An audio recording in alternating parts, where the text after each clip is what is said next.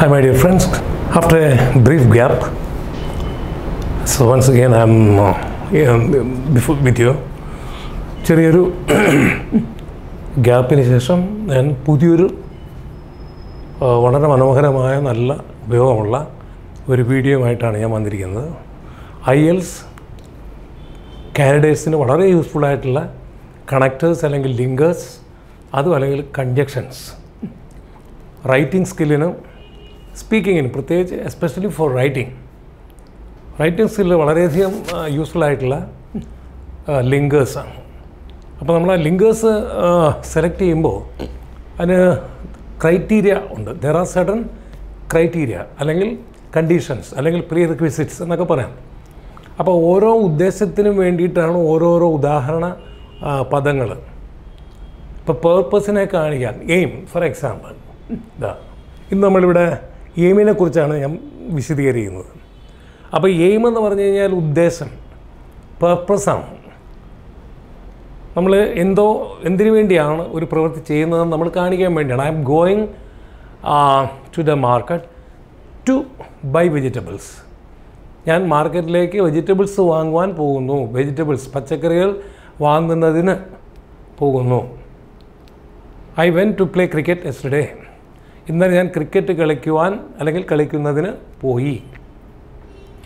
അപ്പോൾ അങ്ങനെയുള്ള ആ ഉദ്ദേശം പറയുന്നതിനാണ് നമ്മൾ എയിം എക്സാമ്പിൾസ് ആയിട്ടുള്ള to, in order two and so that's ഉപയോഗിക്കുന്നത്. അപ്പോൾ ഈ ഉദാഹരണങ്ങൾ അല്ലെങ്കിൽ ഈ പറയുന്ന കണക്റ്റേഴ്സായ ടുവും ഇൻ ഓർഡർ ടുവും സോ ദാറ്റും സോ സ്പേസ് ദാറ്റും ഇതൊക്കെ തമ്മിൽ എന്തെങ്കിലും വ്യത്യാസമുണ്ടോ? Actually all these connectors are used for explaining and expressing and showing a particular purpose or an aim. അതിന് സംശയമില്ലാത്ത കാര്യമാണ്. അതായത് നമ്മുടെ ഒരു ഉദ്ദേശത്തിന് വേണ്ടിയിട്ടുള്ളതാണ് ഇത് മൂന്നും നമ്മൾ ഉപയോഗിക്കുന്നത്. പക്ഷേ അത് ഉപയോഗക്രമത്തിൽ the method of using may be little bit different. അത് എസ്പെഷ്യലി ഇപ്പോൾ ഇവിടെ സോ ദാറ്റ് രണ്ട് സോ ദാറ്റാണ്. പക്ഷേ ഒന്നിന് ഹൈഫൻ ഇട്ടിട്ടാണ് സോ ദാറ്റ് ഞാൻ എഴുതി കാണിച്ചിരിക്കുന്നത്. എന്ന് പറഞ്ഞാൽ ഇത് സോ ദാറ്റ് എന്ന് പറഞ്ഞാൽ നമുക്കത് അടുപ്പിച്ച് തന്നെ പറയാം. എയിം അല്ലെങ്കിൽ പർപ്പസിനെ കാണിക്കുന്നതാണ് ആ സോ ദാറ്റ് എങ്കിൽ സോ ഹൈഫൻ ദാറ്റ് എന്ന് പറയുമ്പോൾ സോയും ദാറ്റും കൂടി ഒരേ സ്ഥലത്ത് തന്നെ വരുന്നില്ല എന്നർത്ഥം. അത് ഞാനിപ്പോൾ ഫർദർ എക്സ്പ്ലനേഷനിൽ നിങ്ങൾക്ക് നല്ല രീതിയിൽ അത് വിശദീകരിച്ച് തരാം. Okay, so please listen to this video. Come with me. നോക്കൂ, പാർട്ട് 6 ആണ്, മറക്കരുത്. So we have completed part 5 and now part 6, and here the first one is aim, purpose, ഉദ്ദേശം അല്ലെങ്കിൽ ലക്ഷ്യം. അപ്പോൾ ആ ഉദ്ദേശം അല്ലെങ്കിൽ ലക്ഷ്യത്തെ പറ്റി നമ്മൾ പറയുമ്പോൾ 2 ആണ് ഒന്നാമത്തെ ഉദാഹരണമായിട്ട് എനിക്ക് നിങ്ങളോട് ചൂണ്ടിക്കാണിക്കാനുള്ളത്. 2, it is used as an infinitive to show what we want to do. ഇതിന് ഇൻഫിനിറ്റീവ് എന്നാണ് പറയുക. ഇൻഫിനിറ്റീവ് പ്രത്യയം, വിഭക്തി പ്രത്യയങ്ങൾ നമ്മൾ മലയാളം ഗ്രാമറിൽ പഠിക്കുന്നുണ്ട്. ഇക്ക്, ഇന്ന്, ആൻ എന്നൊക്കെയുള്ള ശബ്ദം കിട്ടും അല്ലേ? Actually I would like to by A new car. പുതിയൊരു കാറ് വാങ്ങുവാൻ ആഗ്രഹിക്കുന്നു. An, I went to play, കളിക്കുവാൻ. I want to get, കിട്ടുവാൻ, കിട്ടുന്നതിന്, കളിക്കുന്നതിന്, വാങ്ങുന്നതിന്. അപ്പോൾ ഇന്, ഇക്ക്, ആൻ എന്നൊക്കെയുള്ള വിഭക്തി പ്രത്യയങ്ങളാണ് ടു എന്ന ആ ഒരൊറ്റ പദം കൊണ്ട് നമ്മൾ ഉദ്ദേശിക്കുന്നത്. അപ്പോൾ ഇതിൽ നമ്മളിപ്പോൾ to, it's A common infinitive that we use for showing that we want to do something, isn't it? നമ്മൾ എന്തെങ്കിലും ചെയ്യാൻ ആഗ്രഹിക്കുന്നു എങ്കിൽ അത് നമ്മൾ തീർച്ചയായിട്ടും അത് കാണിക്കുന്ന അല്ലെങ്കിൽ അത് എക്സ്പ്രസ് ചെയ്യുന്നതിന് ടു ഉപയോഗിക്കുന്നുണ്ട്. ഇൻ ഓർഡർ ടു ഉണ്ട്, അത് വേറെയാണ്. അതും ലക്ഷ്യമാണ്. അതും എയിമിനെ സൂചിപ്പിക്കുന്നു, പർപ്പസിനെ സൂചിപ്പിക്കുന്നു. പക്ഷേ അതിൻ്റെ ഉപയോഗത്തിൽ കുറച്ച് വ്യത്യാസമുണ്ട്. ഇവിടെ നമ്മൾ ഇക്ക്, എന്ന്, ആൻ എന്ന വളരെ ലളിതമായ വിഭക്തി പ്രത്യയങ്ങളാണ് ടു കൊണ്ട് ഉദ്ദേശിക്കുന്നതെങ്കിൽ ഇൻ ഓർഡർ ടു എന്ന് പറയുന്ന ഒരു എക്സാമ്പിൾ വേർഡ് നമ്മൾ ഇനിയൊരു വീഡിയോയിൽ ഞാനത് എക്സ്പ്ലെയിൻ ചെയ്യുന്നുണ്ട്. അപ്പോൾ ഇത് നമ്മൾ ശ്രദ്ധിക്കൂ. Example number 1, I want to read this book. To read. എപ്പോഴും നമ്മൾ ഇൻഫിനിറ്റീവ് ടു എന്ന് പറയുന്ന ആ കണക്ടർ കഴിഞ്ഞാൽ പ്ലസ് V1 ആണ്. ബേസ് ഫോം അല്ലെങ്കിൽ പ്രസൻറ്റ് ടെൻസ് ഫോമേ ഉപയോഗിക്കാൻ പാടുള്ളൂ. വളരെ വ്യക്തമായിട്ടുള്ള പറയണം. 2 + V1, no doubt at all. അപ്പോൾ അത് ബ്രാക്കറ്റിൽ ഞാൻ പ്രത്യേകം കൊടുത്തിട്ടുണ്ട്. ഇത് കണ്ടോ, my aim is reading this book.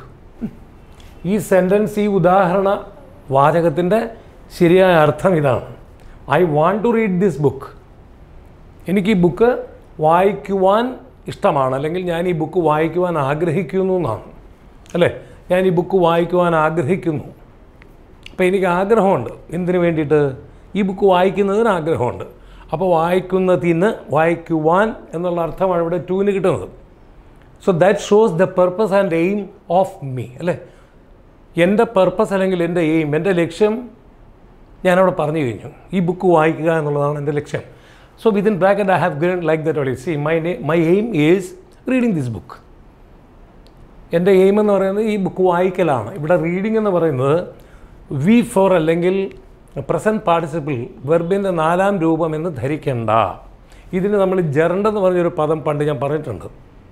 Gerund അഥവാ ING ഫോമായിട്ടുള്ള ഒരു വെർബൽ വേർഡിനെ നമുക്ക് നൗണായിട്ട് ഉപയോഗിക്കാം, നാമപദമായിട്ട് ഉപയോഗിക്കാൻ പറ്റും. ഇപ്പോൾ സ്വിമ്മിങ് എന്ന് പറയുന്നത്, some small boys are swimming in the pool. കുറച്ച് കുട്ടികൾ, ആൺകുട്ടികൾ ആ കുളത്തിൽ നീന്തിക്കൊണ്ടിരിക്കുന്നു. അവിടെ ക്രിയയാണ്. Swimming is A verb because the boys are doing the act of swimming. അത് ചെയ്തുകൊണ്ടിരിക്കുന്ന പ്രവൃത്തിയാണ് സ്വിമ്മിങ്. പക്ഷേ അതേ സ്വിമ്മിങ് ഉപയോഗിച്ച് നമുക്ക് വേറൊരു സെൻറ്റൻസ് പറയാൻ പറ്റും. Swimming is A good exercise. അപ്പോൾ അവിടെ എന്താണ് അർത്ഥം? ആരെങ്കിലും സ്വിം ചെയ്യുന്നുണ്ട്, നീന്തുന്നു എന്നാണ് അർത്ഥം? അല്ലല്ലോ, അല്ല. പിന്നെന്താണ് അർത്ഥം? Swimming is A good exercise നമ്മളൊരു കൺഫർമേഷൻ പറയാണ്, അല്ലെങ്കിൽ ഒരു ഫാക്റ്റ് പറയാണ്, അല്ലേ? നീന്തൽ ഒരു നല്ല വ്യായാമമാകുന്നു, നീന്തൽ ഒരു നല്ല വ്യായാമമാണ് എന്നാണ് അതിൻ്റെ അർത്ഥം. നീന്തൽ ഒരു നല്ല വ്യായാമമാകുന്നു. അവിടെ നീന്തൽ എന്ന് പറയുമ്പോൾ ആരോ നീന്തുന്നു, അല്ലെങ്കിൽ നീന്തിയിരുന്നു, നീന്താൻ പോവുകയാണെന്നൊന്നും അർത്ഥമൊന്നുമില്ല. നീന്തൽ എന്ന പ്രവൃത്തിയുടെ പേരാണ്. എന്ന് പറഞ്ഞ പോലെ ഇവിടെ റീഡിംഗ് എന്ന് പറയുന്നത് അതാണ്, വായന എന്ന പ്രവൃത്തി, വായനാശീലം. അപ്പോൾ റീഡിങ് ദിസ് ബുക്ക്, ഈ ബുക്ക് വായനയാണ് എൻ്റെ ലക്ഷ്യം. അതാണ് correct. I want to read this book എന്ന് പറഞ്ഞാൽ അതിൻ്റെ അർത്ഥം my aim is to read this book. Again we can have another example. See, look at this. He went to pay the current bill. He went to pay. ഇവിടെ നോക്കൂ, to എന്ന് പറയുന്ന connector നമ്മൾ എയിമിനെ കാണിക്കുവാൻ, സൂചിപ്പിക്കുവാനാണ്, ഉദ്ദേശത്തെ സൂചിപ്പിക്കുവാനാണ്. He went to pay the current bill, അല്ലേ? Why did he go എന്നാണ് question വരേണ്ടത്. Did go, അപ്പോൾ ആൻസറിൽ വെൻറ്റ് വരും. Did plus V1 is equal to V2 ആണ്. അതുകൊണ്ട് did plus go is equal to second form of go, that is went. He went to pay the current bill. Why did he go എന്നാണ് question. എന്തിനു വേണ്ടി പോയി എന്നുള്ളതാണ്. അപ്പോൾ current bill അടയ്ക്കുവാൻ പോയി, current bill അടയ്ക്കുന്നതിന് പോയി. അപ്പോൾ ആൻ, ഇന് എന്നൊക്കെയുള്ള അർത്ഥം നമുക്ക് കിട്ടുന്നുണ്ട്. ഇവിടെ നോക്കുക, I want to read this book. ഈ ബുക്ക് വായിക്കുന്നതിന് എനിക്ക് ആഗ്രഹമുണ്ട്, അല്ലെങ്കിൽ ഈ ബുക്ക് വായിക്കുവാൻ ഞാൻ ആഗ്രഹിക്കുന്നു. അതുപോലെ തന്നെയാണ് ഇവിടെ. അയാൾ കറണ്ട് ബില്ല് അടയ്ക്കുന്നതിന് പോയി, അയാൾ കറണ്ട് ബില്ല് അടയ്ക്കുവാൻ പോയി. So the clear meaning within bracket again I have given, he wants paying the current bill. He wants paying the current bill. He wants to pay എന്നും വേണേൽ പറയാം. അവിടെ ടു വീണ്ടും ഉപയോഗിക്കേണ്ട വെച്ചിട്ടാണ് പേയിങ്. ഞാൻ ഇവിടെ റീഡിംഗ് എന്ന് പറഞ്ഞാൽ ഇവിടെ പേയിങ്ങും എന്താണ്, ജെറണ്ടാണ്, നൗണായിട്ട് ഉപയോഗിക്കുന്നത്. അപ്പോൾ paying the current bill, current bill അടയ്ക്കൽ, current bill അടയ്ക്കുന്നതിന് അല്ലെങ്കിൽ കറണ്ട് ബില്ല് അടയ്ക്കുന്ന പ്രവൃത്തി. He wants paying the current bill, അതാണ്. കറണ്ട് ബില്ല് അടയ്ക്കൽ അയാൾക്ക് ആവശ്യമായിരുന്നു, അതുകൊണ്ട് അയാൾ പോയി. He went to pay the bill, current bill. Again, yet another example for you. See, third, they came to visit the place. They came to visit the place. Why did they come? Question. Did come. Did plus V1 is equal to V2. So the second form of come is equal to came, and that came is there. They came to visit the place. Why did they come എന്നാണ് question. അപ്പോൾ എന്തിനു വേണ്ടിയാണ് അവർ ഈ സ്ഥലത്ത് വന്നത്? To visit this place. അവരെന്തിനു വന്നു? To visit this place. ഈ സ്ഥലം സന്ദർശിക്കുന്നതിന് വന്നു, ഈ സ്ഥലം സന്ദർശിക്കുവാൻ വന്നു. Again we get the same വിഭക്തി പ്രത്യയം അല്ലേ? ഇന്, ആൻ എന്നൊക്കെയുള്ള ആ പ്രത്യേക ശബ്ദങ്ങളാണ് നമുക്കിവിടെ കിട്ടുന്നത്. ഇനി നിങ്ങൾ പ്രധാനമായിട്ട് ശ്രദ്ധിക്കേണ്ട ഒരു കാര്യം, ഈ ടു കഴിഞ്ഞ് നമ്മൾ ടു കണക്ടർ ഉപയോഗിച്ചതിന് ശേഷം ഉള്ള ഭാഗം, to read this book, to pay the current bill, to visit the place, ഇവിടെ എല്ലാം നമ്മൾ ഒരു ആൻസറാണ് ഇതെല്ലാം. അതിനെ ആസ്പദമാക്കി നമുക്ക് ചോദ്യം ചോദിക്കാൻ പറ്റും. Say I want to read this book, what do you want to do? നീ എന്ത് ചെയ്യാൻ ആഗ്രഹിക്കുന്നു? പ്രസൻറ്റ് ടെൻസ് ആണ്. അപ്പോൾ I want to read this book, ഞാൻ ഈ ബുക്ക് വായിക്കാൻ ആഗ്രഹിക്കുന്നു. രണ്ടാമത്തെ നോക്കിയാൽ he went to pay the current bill, current bill അടയ്ക്കുവാൻ അവൻ പോയി. അവിടെ നമുക്ക് അവൻ എന്ത് ചെയ്യാൻ ആഗ്രഹിക്കുന്നു എന്ന് ചോദിക്കാൻ പറ്റുമോ? പറ്റില്ല. കാരണം അവൻ പ്രവൃത്തി ചെയ്തത് എന്താണ്? കറണ്ട് ബിൽ അടയ്ക്കാൻ പോയി എന്നുള്ള കഴിഞ്ഞ കാലമാണ്, പാസ്റ്റ് ടെൻസ് ആണ്. അപ്പോൾ വൈ ഡിഡ് ഹി ഗോ? എന്തുകൊണ്ടാണ് അവൻ പോയത്? കറണ്ട് ബിൽ അടയ്ക്കാൻ പോയി. അടുത്തതുപോലെ തന്നെയാണ് they came to visit the place, to visit the place, that is the answer, that is the result. So the question is why did they come? എന്തിനു വേണ്ടി അവർ വന്നു? എന്തിനു വന്നു? വൈ, എന്തിന്, എന്തുകൊണ്ടാണ് അവർ വന്നത്? They came to visit the place അല്ലേ? ആ സ്ഥലം സന്ദർശിക്കുന്നതിന് വന്നു. ബ്രാക്കറ്റിൽ the correct meaning they want visiting the place.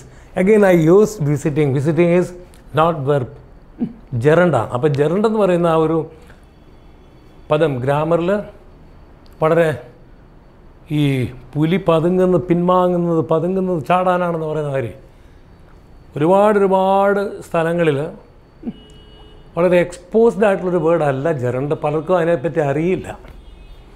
ഭൂരിപക്ഷം പേർക്കും ജെറണ്ട് എന്താണെന്ന് പെട്ടെന്ന് ചോദിച്ചാൽ അറിയാൻ പാടില്ല. ജെറണ്ടെന്ന് പറഞ്ഞാൽ നൗണാണ്. നൗണെന്ന് പറഞ്ഞാൽ ഏതുതരം നൗണാണ്?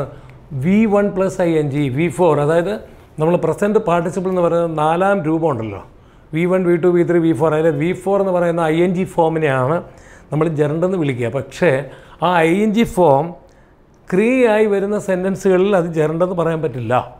പിന്നെ നൗണായിട്ട് വരുമ്പോൾ നമ്മൾ ജെറണ്ടെന്ന് വിളിക്കുക. അപ്പോൾ ഇത് നോക്കൂ, റീഡിങ് ദിസ് ബുക്ക് എന്ന് പറയുന്ന ഈ ബുക്ക് വായന, അല്ലെങ്കിൽ ആരും വായിച്ചുകൊണ്ടിരിക്കുന്നില്ലല്ലോ അവിടെ. പിന്നെ പേയിങ് ദ കറണ്ട് ബിൽ, അവിടെ ആരെങ്കിലും അടച്ചുകൊണ്ടിരിക്കുകയാണോ? അല്ല, അടയ്ക്കാൻ പോയി. അപ്പോൾ അയാളുടെ ആഗ്രഹമാണ് പറയുന്നത് പേയിങ് ദിസ് ബിൽ. ഇവിടെ നോക്കൂ, വിസിറ്റിംഗ് ദ പ്ലേസ്, സന്ദർശനം. വിസിറ്റിംഗ് എന്ന് പറഞ്ഞാൽ സന്ദർശനം എന്നാണ്, അല്ലാണ്ട് സന്ദർശിക്കുന്നു എന്നല്ല. അപ്പോൾ സന്ദർശനമാണ് അവരാഗ്രഹിക്കുന്നത്.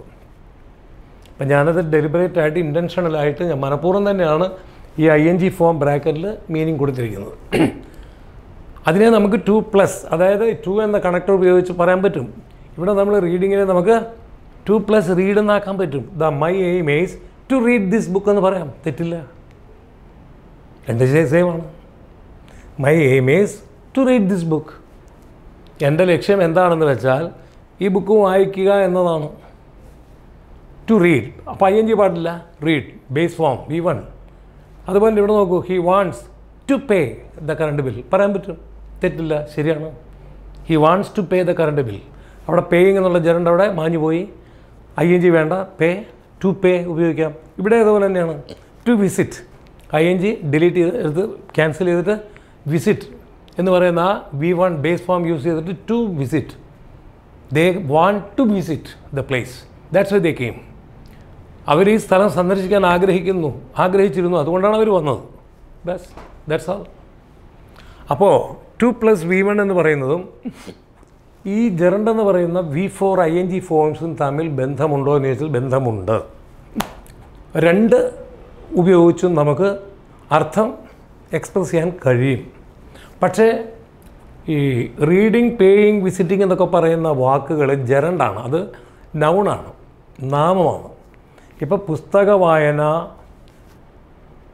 അടയ്ക്കൽ, ബില്ലടയ്ക്കൽ, സ്ഥലം സന്ദർശിക്കൽ എന്നൊക്കെയാണ് അതിൻ്റെ അർത്ഥം വരുന്നത്.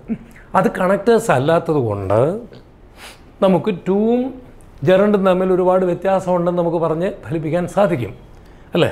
നമുക്കിവിടെ IELTS കണക്ടറാണ് ആവശ്യം. കണക്ടർ എന്ന് പറഞ്ഞാൽ 2 ആണ്. അപ്പോൾ 2 കഴിഞ്ഞാൽ എപ്പോഴും V1 ബേസ് ഫോമേ വരുള്ളൂ, പ്രസൻറ്റ് ടെൻസേ വരുള്ളൂ, 2 + V1 വരുള്ളൂ. അത് ഈ ജെറണ്ടിനെ നമുക്ക് എന്താക്കാൻ പറ്റും? ഇൻഫിനിറ്റീവ്. അതായത് 2 എന്ന് പറഞ്ഞാൽ വിഭക്തി പ്രത്യയമാണ്, അത് ഇൻഫിനിറ്റീവാണ്, അത് കണക്ടറാണ്. അപ്പോൾ കണക്ടറാക്കാൻ പറ്റും. My aim is to read, he wants to pay, they want to visit, that's ആൾ. നമുക്ക് ഈ ഒരു